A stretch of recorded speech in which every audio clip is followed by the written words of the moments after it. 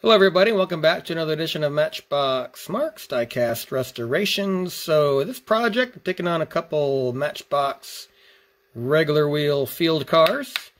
My turntable sometimes gets hung up. These are actually in pretty good shape. Just one of them is missing a couple tires, but I ordered some tires through Recover Toy. And I think these are the same size O-rings that I used on a couple Restos on some other regular wheel cars. But anyway, both of them have the tow hooks, are both in really good shape. So I'm going to keep the canopies original and just do a new paint job and clean the interior. And one thing about these, it's number 18, one of the bases is chrome and one of them is black. As you can see in the bumper, I'm not too sure why that is. If anybody knows, leave a comment. I can also Google it and figure out why. But anyway, so the field car, Resto. Stay tuned.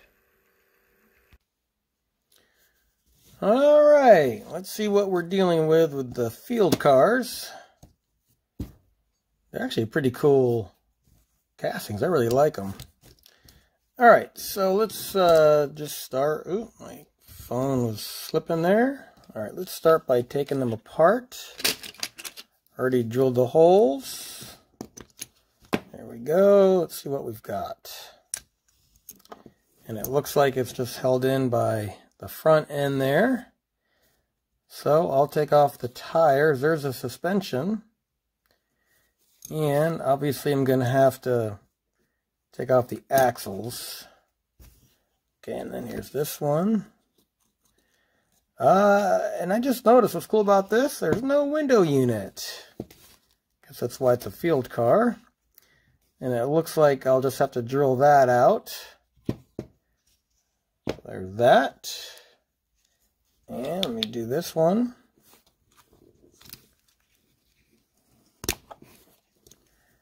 There we go.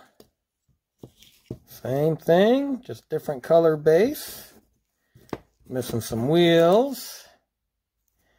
So, all right, let me take the rest of the axles apart and the wheels and see what we've got. Stay tuned.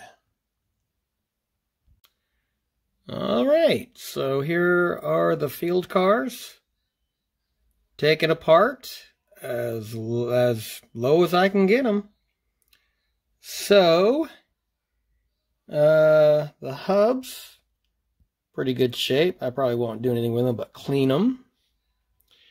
And there's the casting, and I actually took off the little canopy with my little burring tool.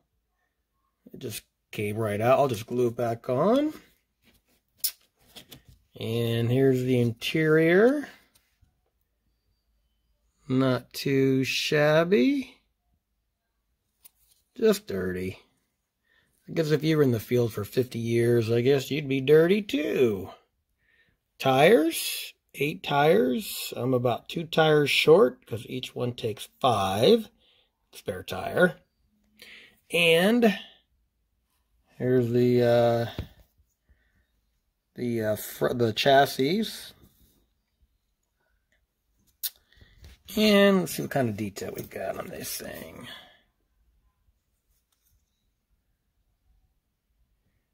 There we go.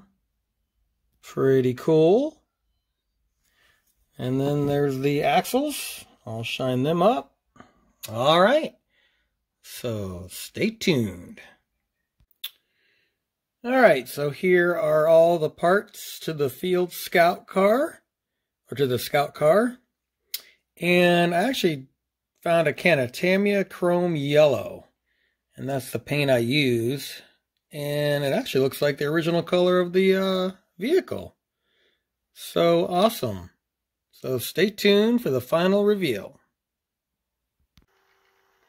All right, it is time for the Scout car reveal. So these were pretty easy. There's really not a lot to these. Luckily, there's no window unit to mess with, so Everything was intact except for one was missing a couple tires, but I got plenty of tires. So here it is, the field car. Just used that rattle can chrome yellow like I said previously, and didn't do anything with the tops.